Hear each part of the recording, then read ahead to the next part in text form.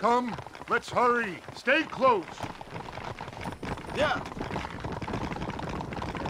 So, I understand we have a mutual interest in Mr. Vanderlyn? You gonna kill him too? Kill him? Good God, no! What is it with you people out here? No, Vanderlyn fascinates me. A white man living among natives. A civilized mind turned savage. It's reverse integration or regressive acculturation.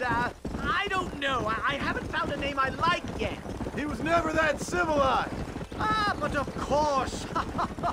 Edgar Ross mentioned your unique history with the man. Although I was away with the fairies at the time, I must admit. Surfing great waves of euphoria.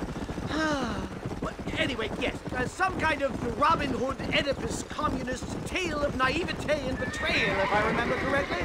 We ran in a gang together, Professor. I wouldn't try to read too much into it. It's my job to read too much into everything, dear boy. Look, Mr. Marston, buffalo. Oh, what a noble beast. I see him. The white man will soon be the end of them. What on earth are you talking about, Nastas? Too much hunting, sir. Your whole society is based around hunting. But we hunt to eat, not for sport. Soon, there will be no buffalo left. Who teaches you this nonsense? Extinction is a myth refuted by Darwin. Species don't die, they evolve.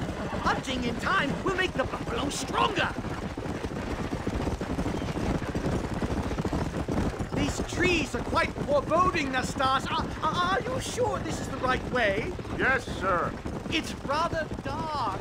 Ain't you never seen trees before? I thought you were a brave cultural explorer. It's this way, mister.